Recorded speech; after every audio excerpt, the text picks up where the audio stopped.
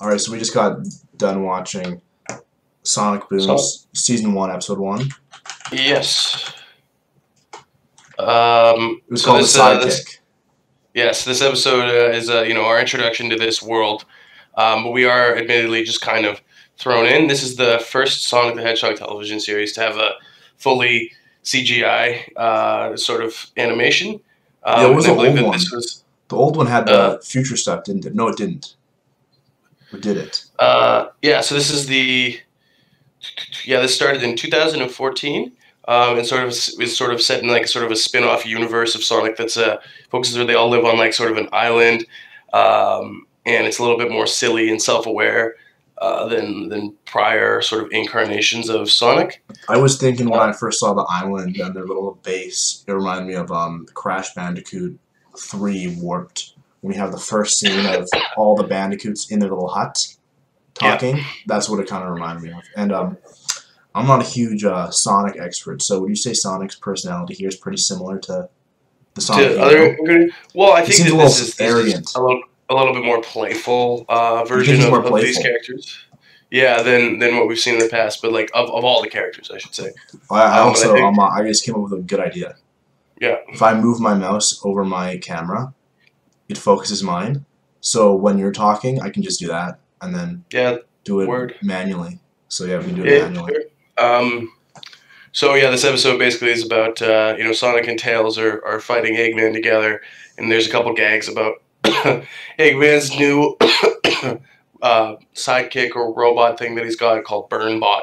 But Burnbot doesn't does much to like my hilarity. Burnbot doesn't do anything. It's nothing to do with Yeah, and burning, Tails which and is like, Sonic are sure to point that out and leave oh Eggman yeah. pretty flustered. He's pretty But embarrassed when he finds out that it doesn't work. Tails suffers a nasty crash, Yeah, in his plane.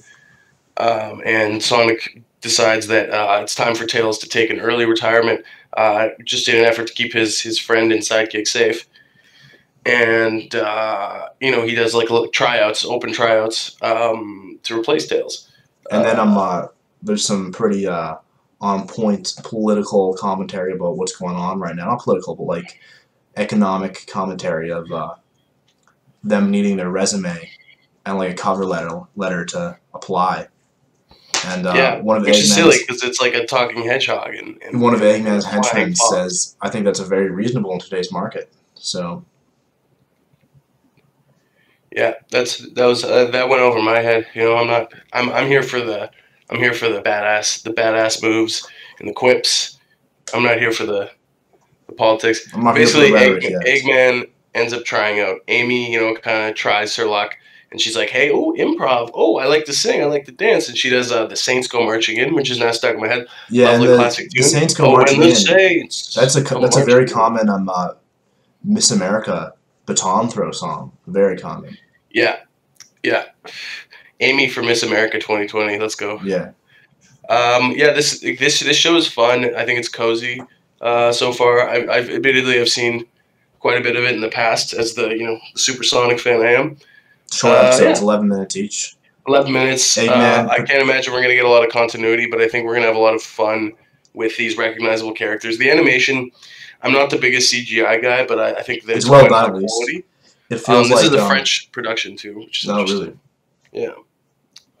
I think that's about all we got to say. The Sidekick, episode 1, Sonic Boom, pretty good, All right. pretty fun.